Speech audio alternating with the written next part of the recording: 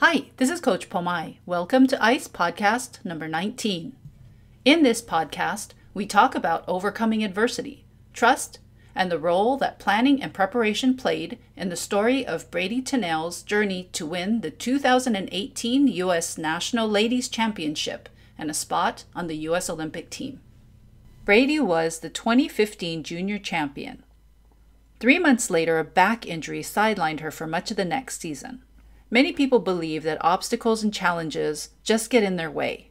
They keep them from reaching their goals as quickly as they want to. In reality, adversity can make you stronger. Overcoming obstacles can make you more confident and flexible in your mindset.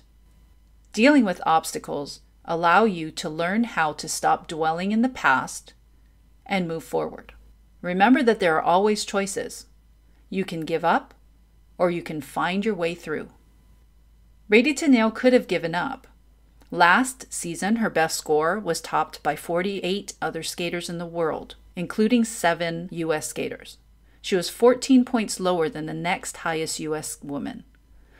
She has 2 highest total scores by a U.S. woman this season, 10 points above the second best U.S. woman. She also won a bronze at her Grand Prix event. Now she's a national champion. She's a great example of having a plan and sticking to it.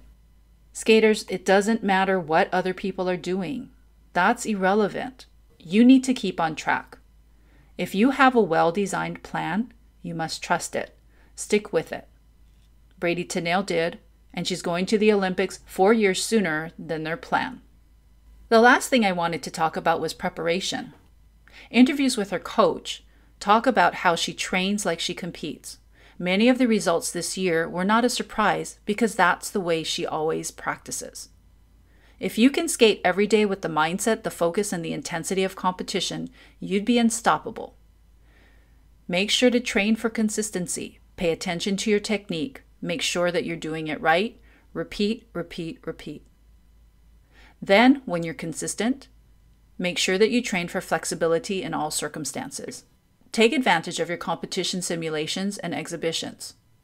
Instead of treating them as exercises, put that pressure on yourself. Recreate the high-level pressure that you feel when you're going into competition.